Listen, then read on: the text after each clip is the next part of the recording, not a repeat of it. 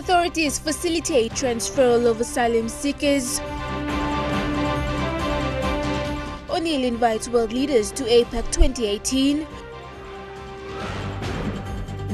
And Kumuls surge forward in their campaign.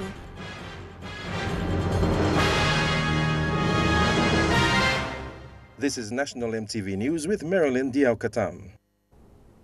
Good evening and thank you for joining me with Sunday's news. Authorities facilitating the transferal of the asylum seekers out of Lombrum will be releasing information on the progress of the exercise. They include Immigration Police and the Defense Force. So far, over 200 refugees have voluntarily vacated the Manus Regional Processing Center after the Supreme Court's decision. Tekla Gunga reports from Manus. The Manus Regional Processing Center was shut on Tuesday, October 31st, in compliance with a Supreme Court decision of 2016. That same afternoon, asylum seekers filed applications at the Supreme Court to seek interim orders to restore water, electricity, and food supplies. However, the Supreme Court refused their applications. Following the applications, asylum seekers voluntarily vacated the center. These transferals are facilitated by security personnel on the ground. These asylum seekers are being transferred to either the East Lorengau Transit Center or the West Lorengau Hillside House. Those processed as genuine refugees have been taken to the East Lorengau Transit Center, while those classified as non-refugees to the West Lorengau Hillside House. Attempts to get comments from the Manus PPC since yesterday has been unsuccessful. However, he is expected to speak to the media this evening. While those in authority are facilitating the transferals, locals at West Lorengau say they disagree with the arrangements. Max Pamelau, a local, says facilities at the West Lorengau Hillside House are not yet ready for asylum seekers to move in.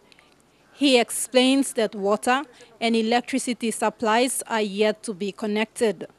Where all come stuff, no got power you go yet, water supply belong all in go yet, all is that on him generator 24 hours where this table all picking in blomipla, all ready lo school, 24 hours gen city workload. Water supply blomipla in a walk come blow go inside lo cambia, ball using toilet low way. The locals have had meetings with their political heads, but they claim they have not received favorable responses. Me blessed one time open member one time governor, the answer to Manus way. Kisi mall come na yumi logauti mall paseng can be closed. And then so issue me playa. All no address him because that new campsite, me disagree with them. All no can come. See now? Because by Bagrabib see now the community. The only place where gazetted government is seven, me bless away is Lorengau. But me no kisim ensabro me lo government. Na still pending now stop na project work lo kam only movie more come but safety blow me community me people blow community whenever only look lo me now me no like him.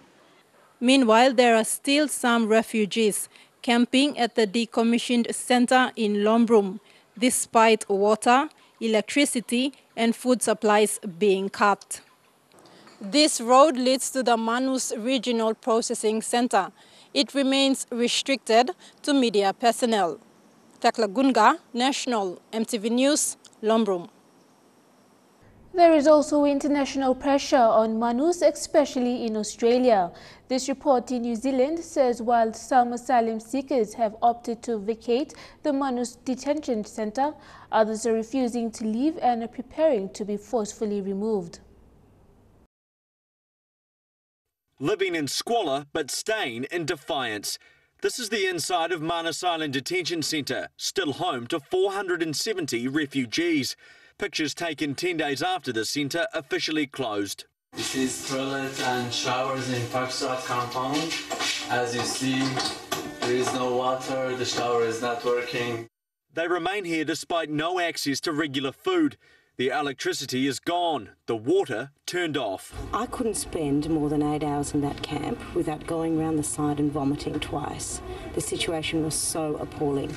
Time is ticking. The remaining occupants had until today to leave. Local authorities have started dismantling makeshift shelters.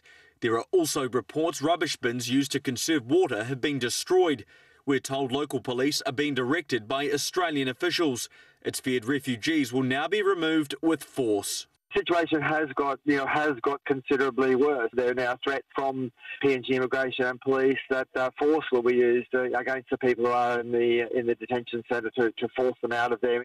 But Australian Immigration Minister Peter Dutton has his own opinion about these pictures, suggesting they show deliberate damage. And people are saying, well, no, I'm not going to leave the old house. I'm going to stay here, trash the place. That's instead of shifting here to replacement accommodation. But the United Nations says it's not ready. There are also concerns around the refugees' safety in the local community. There are weekly, if not multi-times a week, attacks or robberies or muggings, sometimes vicious with knife or machetes. Refugees News Hub spoke to this afternoon said they've been assured they won't be forced out today, but still it's not a matter of if, but when they will have to go. Prime Minister Peter O'Neill has met with other world leaders at the APEC 2017 Leaders Summit in Da Nang, Vietnam. Upon meeting with South Korea's President Moon Jae-in, he assured him of PNG's support for peace and stability in the Korean Peninsula. PM O'Neill, along with Singapore's Prime Minister and Russia's President Vladimir Putin, are amongst the longest-serving APEC leaders. Among other world leaders the Prime Minister met was New Zealand's Prime Minister Jacinda Ardern. Meanwhile, the Prime Minister extended a hand of invitation to the U.S. Secretary of State Rex Tillerson to attend the 2018 APEC Leaders Week in PNG. After briefly meeting at the sidelines of the Asia-Pacific Summit in Vietnam, U.S. President Donald Trump insists Russian President Vladimir Putin assured him that he absolutely did not meddle in the polls. All eyes at this summit were on these two men and what they might give away about the ties between them. For his entire time in office, Donald Trump's been plagued with questions he just doesn't want to hear over what Vladimir Putin might have done to get him elected. They met only briefly here, but President Trump said he did raise the issue of Russian interference in the U.S. elections. He said he didn't meddle, said Mr. Trump. I asked him again. You can only ask so many times. Every time he sees me, Trump said of Putin, he says, I didn't do that. And I really believe that when he tells me that, he means it. I think he's very insulted by it. But those words have led to an angry reaction from some back in the States, where the intelligence community's long determined Russia did meddle in the election. Donald Trump believes an ex-KGB agent over 17 U.S. intelligence agencies. That's outrageous, tweeted Senate Democrat Ben Cardin. The president's denial of facts is troubling. But that type of denial is nothing new. For months at rallies, he's been saying it to his supporters. The Russia story is a total fabrication. It's just an excuse for the greatest loss in the history of American politics. That's all it is. President Putin says it's all made up by Donald Trump's opponents too. But if either of them think that'll lay to rest the matter, they are, of course, mistaken. The U.S. Justice Department's investigating the extent to which Russia did interfere, and Donald Trump's former campaign manager, Paul Manafort, is currently under house arrest because of information discovered during the investigation.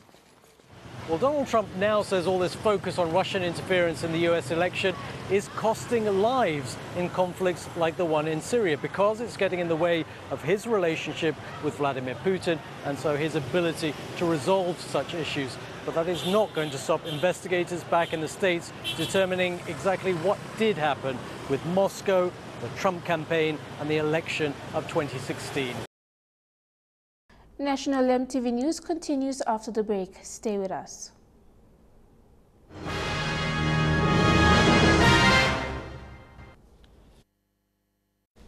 90 students from across the country have been selected to pursue their studies in tertiary education under the Australia Award Scholarship Program. This was announced at the annual PNG Australia Alumni Association dinner last week. Meanwhile, the association had its inaugural annual Alumni Awards to honor contributions made by alumni to the country. The PNG Australia Alumni Association held its annual dinner this week to celebrate the successful recipients of the 2018 Australia Award Scholarship and the work of the association for the year. PNG AAA President Professor David Kavanagh thanked the Australian government for the ongoing partnership with PNG in building the education sector through the scholarship program. A recipient of the scholarship, Grace Nugi, says the scholarship award will not only contribute towards building Papua New Guineans, but will help them make contributions to the community. It is empowering for us because our success is not for ourselves, but it is for a whole group of a whole village, a whole tribe. And we're going to come back to make a change in our country, in our homes, in our villages, collaboratively uplifting the nation of Papua New Guinea. Meanwhile, the association's inaugural Alumni Awards was presented to 4 alumni recognized for their outstanding contributions to the community and country. Dr. Moses Lannan won the Alumni of the Year Award for his outstanding medical research, while the Innovative and Entrepreneur Award was presented to Dr. Joel Warambai. Jacinta Wagambi was awarded the PNG Women in Leadership Award. The Young Leader Award was given to PNG Youth Alliance on HIV and AIDS founder Mercy Master. Merlin Diaukatam, National MTV News. This may just be the answer for working-class citizens living in the settlements. A new land allocation scheme established by One Family, One Home Director Stephen Kilage.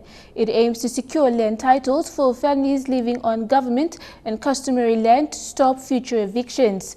Individuals will be able to purchase the land at a reasonable price of 12,000 kina through fortnightly installments of 100 kina. As Stephen Kilage explains the benefits of owning a land title at the cost of 12,000 kina, he says this project will help Papua New Guineans who are desperate to own their own home. To get awareness, so online layers titles are very important. And how do we get titles? Put pressure on our politicians right now. They need to start putting pressure on our politicians to get the subsidized titles, allow more citizens low-BAM titles. So. The project will stop evictions and secure land through One Family, One Home land allocation project. It's just lack of knowledge. So people in the settlement, they don't know that know a title. And once a foreign company comes and gets a title, they're all evicted and they've got no rights. I've seen a lot of families being evicted in ATS and a lot of areas. You see these little kids here, they grow up in the city. They don't know any better, so we have to try to educate them through. Individuals who apply for and complete their payments in the period of 5 years will qualify for the land, which will be subdivided and titles given direct from the Lands Department. The scheme is to simply assist the PNG government to provide solutions for ordinary citizens. Meanwhile, NCT Governor Powes Pakop, Housing and Urbanization Minister John Kaupa and Lands Minister Justin Techenko have had talks to combat settlement issues in the city and to turn settlements into proper suburbs. Godwin Eki, National MTV News. We'll have more stories after these short messages. Don't go away.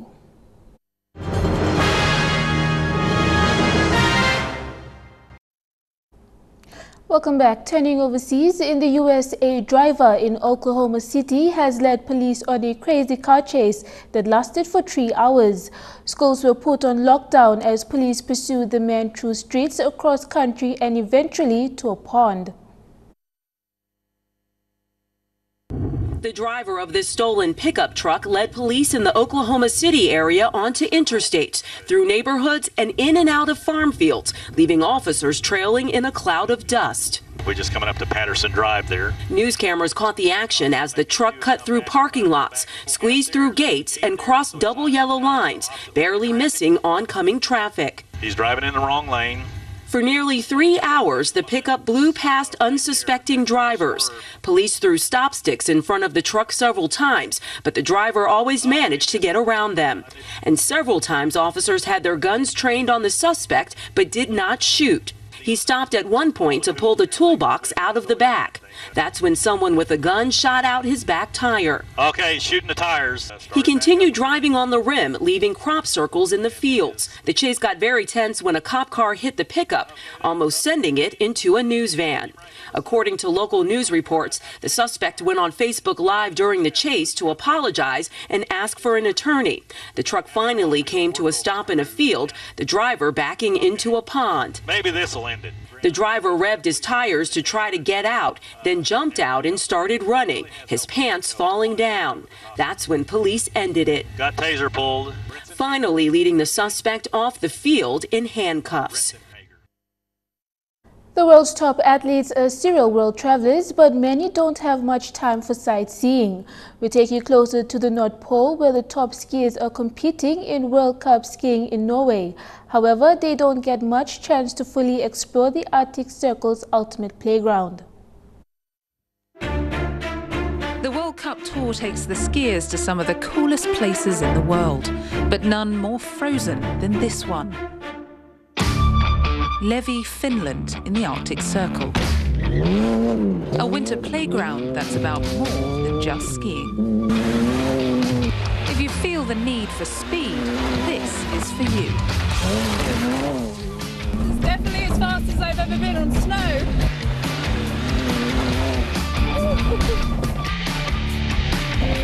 It's difficult to stay on track.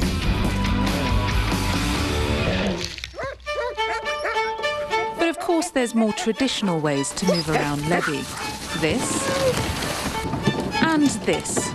Reindeers have been used for transportation and their meat for hundreds of years. And it's only here in Levi that a reindeer is awarded to the winner of the World Cup race each year. Now, however, it's time for a different sport. I can't quite believe I'm walking on ice in the middle of a lake.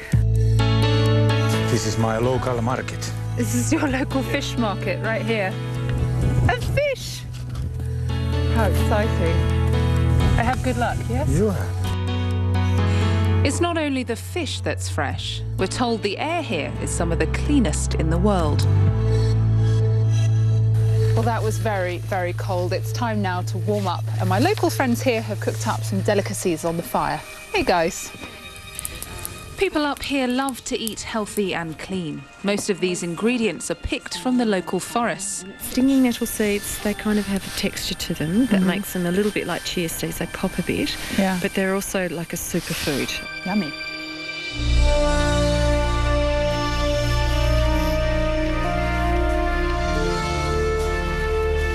In fact, people in Lapland love nature so much they can't help but embrace it. What are we doing out here, Rita? This is the Finnish meditation. This is my halipu, my hugging tree. Well, I mean, it might look silly, but there's actually scientific research done into the effect of forests and trees on people. It takes down stress levels and it boosts the immune system. From mind clearing to mind numbing. Here we go. I'm actually extremely scared right now. Okay. Yeah, just like that. Oh my goodness. Oh gosh, it's cold. But the Finns say this favourite pastime is healthy as it helps to boost blood circulation. No matter which sport you choose to dive into, this weekend it's all about the skiing, when the world's best racers will compete in the only race to take place this close to Santa. Trukai Sports is next, don't go away.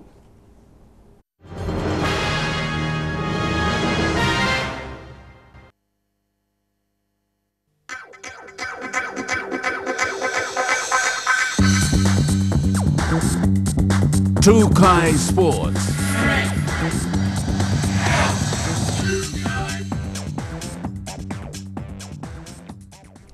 Welcome to Trukai Sports. The Kiwis' clash with Tonga was easily the most anticipated match in the other pools of the Rugby League World Cup.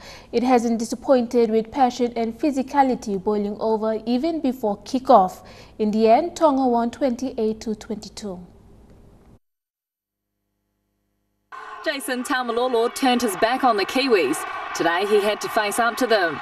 The fiery exchanges started pre-match and continued on field. The Kiwis were kept at bay in the opening 10 minutes, with Jordan Rapana missing an early opportunity, leaving it to his opposite to get the ball rolling. Lovely pass to follow. What it is, Elizniak. There is the opening try. It's a stunner down the left edge. Rapana made up for his early error, scoring on the half-hour mark. Wonderful offload to Johnson. Here goes Takarangi. Oh, Rapana. As the score increased, tempers started to flare, promoting a warning from the referee. I just want you to stop your blokes running in. Okay, thanks. Tonga had chances, but the Kiwis would go into the break 16-2 up. He offloads the ball and Tuvasa. But it was the underdogs who would draw first blood of the second spell. Beautifully taken, what a try! David Fusitu'a has seen every Tongan fans lift and stand and wave their flags. Shortly after, Fusitu'a had the crowd on their feet again.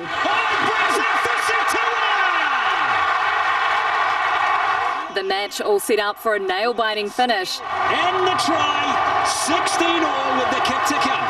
Tonga looking like they could claim a famous upset. There's going to be another try! Hopewell! Kangaroos coach Mal Meninga has praised his team's defense after they shut down Lebanon 34-0 in last night's match. There will be a nervous wait for David Clemmer and Aaron Woods, who were both reported for incidents in last night's game.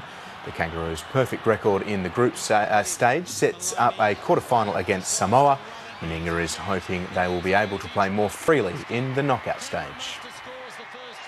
Well, defensively we're outstanding, so we had to do a lot of work tonight defensively. We turned the ball over more than we normally do. I think we only completed about 73%, so we had to work hard defensively. So I was very pleased with that, and the things that we worked on through the week with our defence I thought was very good. With the football, once we were a bit more composed with the football and just running hard and supporting each other and find the ground, trying to get quick play of the ball. And then we play off the back of that. I thought we handled that a bit better in this second half, but I certainly think we can play a lot better with the ball if we're allowed to play through the finals. It was a sound performance for the Kangaroos, with Cameron Munster scoring a double. Tom Travojevic has also put his hand up to play a big part in the quarterfinals. Maloney picked up there. Holmes is into space. Support on the inside. Here comes Travojevic, and Travojevic will get the pass from Holmes, and there is another Kangaroos try, and the future of Australian Rugby League gets a try. We'll bring you the Kumuls match after the break.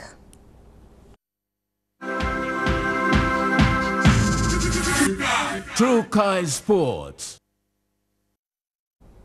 Welcome back. Team NCD has now confirmed a total of 341 athletes and officials to the Games in West New Britain.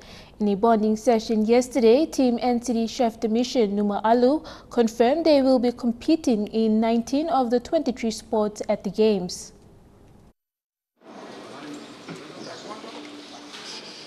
The first batch of NCD's 341 athletes and officials will be departing for West New Britain on Thursday. The second lot will follow on Friday.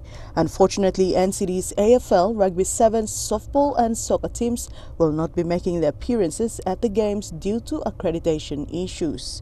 But the sizable number attending has a couple of gold medal defenders such as the kickboxing and basketball teams. In an effort to create strong team spirit before arriving in Kimbe, the bonding session yesterday saw introductions and some exhibitions from athletes.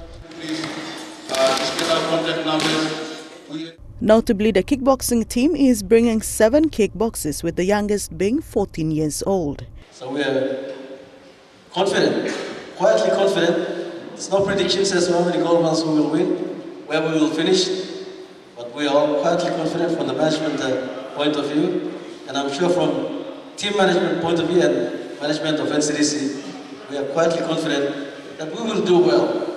Like I said, no predictions about the number of gold medals, but you can rest assured we're going to do very well for the national capital. Most of the competing athletes are from team sports such as cricket, netball and volleyball. While encouraging the athletes to be great ambassadors of NCD to other provinces, Alu also reminded them to uphold true sportsmanship. Wish everyone, wish all of you in their respective sports all the best. You don't want your training and preparations to be wasted. So I am sure, like the management of Team NCD, the management of NCD, our big boss, the patron, the governor, and all our members of NCD, they want us to do well. And I am sure you don't want to waste your preparation and your training. So let's put our best foot forward for NCD. For NCD's basketball team, this will be the third time to defend the medals consecutively. And only the cricket team will be arriving in Kimbe after the opening ceremony as their competition starts 4 days into the games. Dinero Raiko, National EMTV Sports. In rugby union, a determined Wallaby side has kicked off the UK leg of its tour with a 13th successive win over Wales 29-21. Halfback Will Genia was named man of the match. Australia scored 4 tries to 2, including after a piece of magic from fullback Curly Beale, who ran half of the field unopposed to give the Wallabies a comfortable advantage. They then held off the home side, who scored a late try to get the margin to single figures. Australian captain Michael Hooper says his team showed character to defend against Wales after he was sent off. Yeah, of course there was concern, but you know, coming through the other side, and I'm really proud of the guys digging deep. You know, made them score that one just in the corner there to finally get points. Really shows a lot of heart from our team. Halfback Will Genia was named man of the match.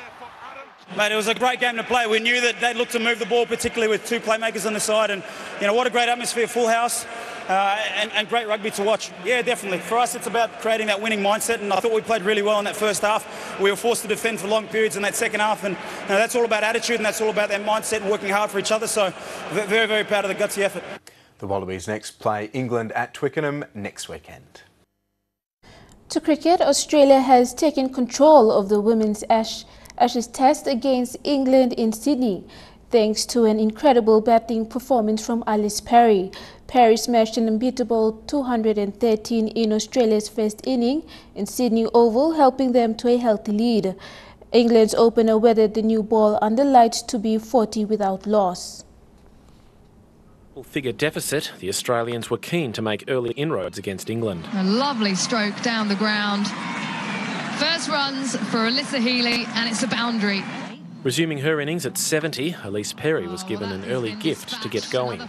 Chasing her maiden international ton, Perry calmly moved into the 90s in the first hour of play and reached the milestone shortly after the drinks break. Yes, it is! Elise Perry, her maiden 100 for Australia, and how happy is she? At the other end, Alyssa Healy upped her aggression as she neared a half-century. But she was undone on 45, caught in the deep off Laura Marsh. That brought Tahlia McGrath to the crease for her first Test innings, and she was lucky to survive her first ball. Match cricket, and you would not believe England's best fielder, Heather Knight, has put it down. But she settled quickly as Australia overtook England's first innings total before the tea break. It was slow going after the break as England's bowlers failed to trouble the Australian batting duo. Perry eased her way to 150, only the 6th Australian woman to reach the mark. Very, very well batted. What a day for her. McGrath's measured innings of 47 came to an end when she skied a full delivery from Georgia Elwes. But with the lead now in excess of 100 and a day to play, the hosts appear well placed to claim the Test and the series. That ends Trukai Sports, where the details after the break. Trukai Sports.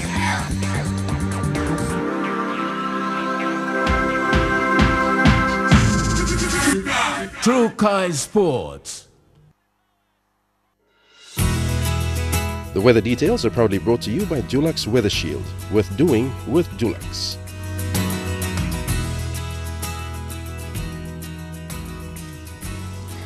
And now looking at the weather details for tonight. In the southern region, Port Moresby showers, Daru brief showers, Kerama thundery showers, Alatau showers, and Popondetta afternoon showers.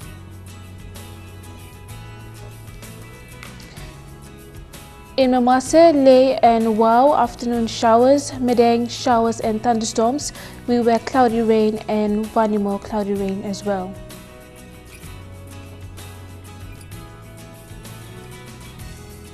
NGI Lorengau, afternoon showers, few showers for Kavieng, showers and thunderstorms for Kokopo and Rabaul, Kimbe thunderstorms, showers, and Buka afternoon showers.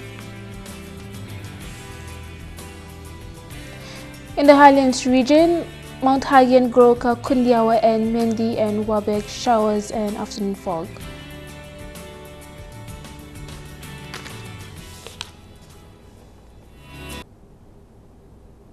The weather details are proudly brought to you by Dulux Weather Shield. Worth doing with Dulux.